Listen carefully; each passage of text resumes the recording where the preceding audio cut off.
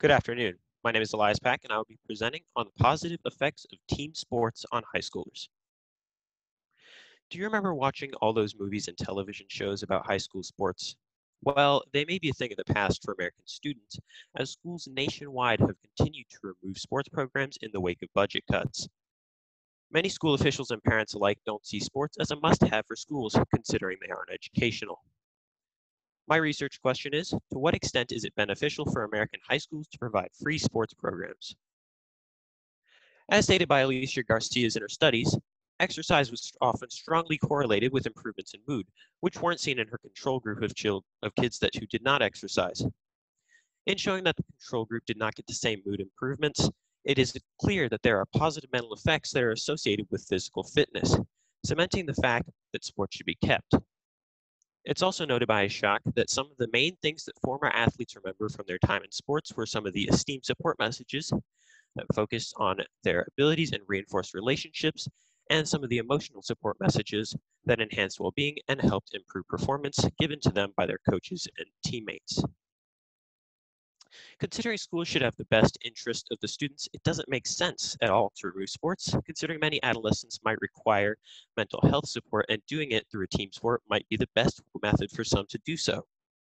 Swick saw in her research that athletes are less likely to take drugs than their peers and have lower rates of anxiety and depression as well.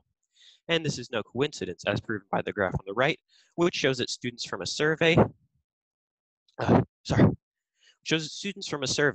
who played a fall sport were overall less depressed than their peers who didn't.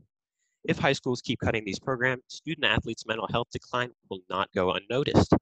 And if they become more depressed, schools will have provided their students with an overall negative experience that already comes from the educational burden that burdens them.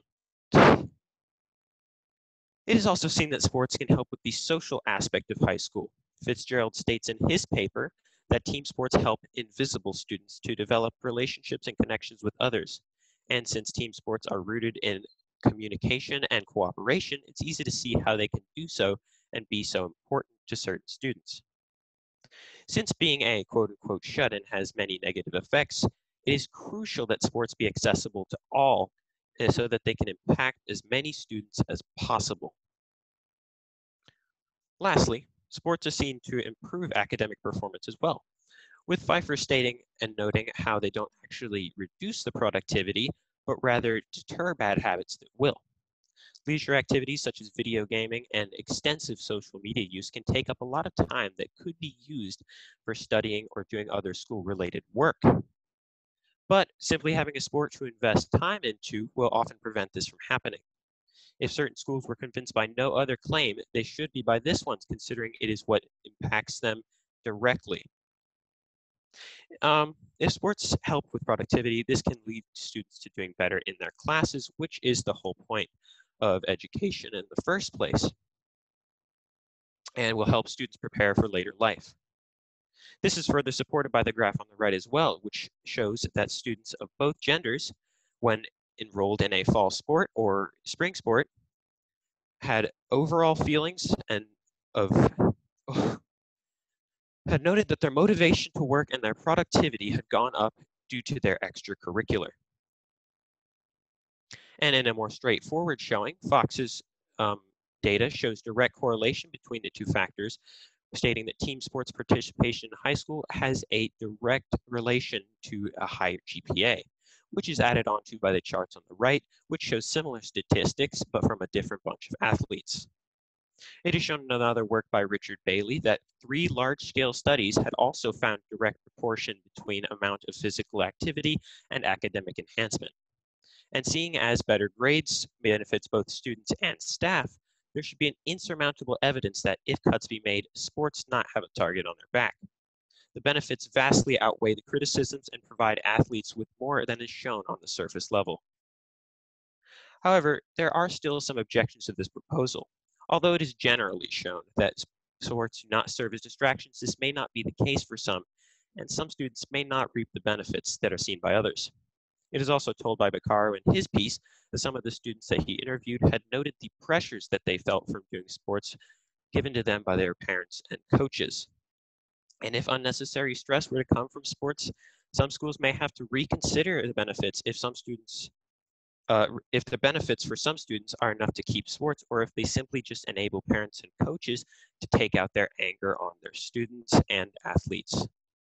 However, despite objections, the overall benefits of sports warrant a stay in high schools across the nation due to their benefits of mental health, provisions of academic performance, and helpful social skills that they provide to student athletes. It's quite clear why sports are an integral part of the high school experience for some.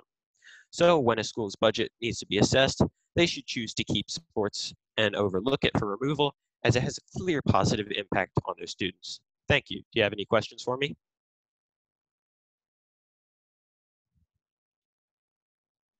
Do you have two questions? First question.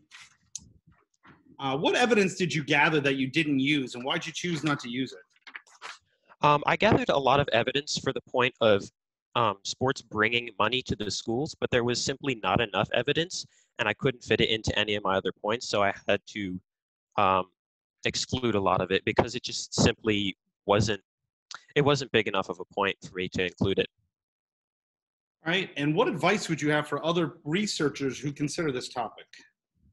I would have advice for them, maybe to see some of the differences in gender and how maybe male or female athletes are differently affected by sports, and how maybe male athletes maybe get more of it out of it than female athletes, so that they may focus on whether female sports should be DX'd or even male sports.